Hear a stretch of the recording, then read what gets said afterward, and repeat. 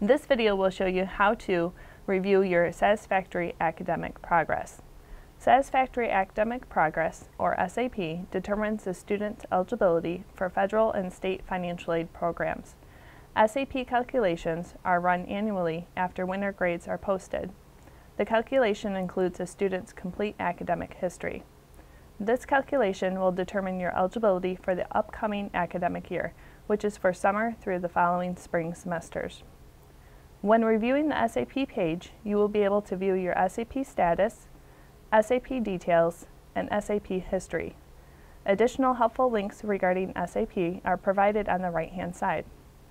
In the SAP status section, it will provide the date of the SAP calculation, evaluation period, the program of study at the time of review, and your SAP status. Click on the question below to learn more about what your SAP status means. The SAP details section provides in-depth information on the calculation, which includes total amount of attempted credits, fresh start is not recognized, total amount completed, cumulative GPA, and completion rate. Please keep in mind that the GPA calculation includes grades from all attempted classes. Students who have repeated a course may notice a difference in the GPA for SAP than what is on their official transcript with the college. The SAP history section will show the last 2 SAP reviews.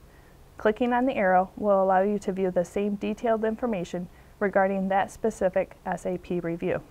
Clicking the back arrow will bring you back to the SAP homepage. Students who are in SAP violation are given the opportunity to appeal the status by providing an SAP appeal form, a degree review form which is completed by an advisor, and a detailed type statement along with supporting documents.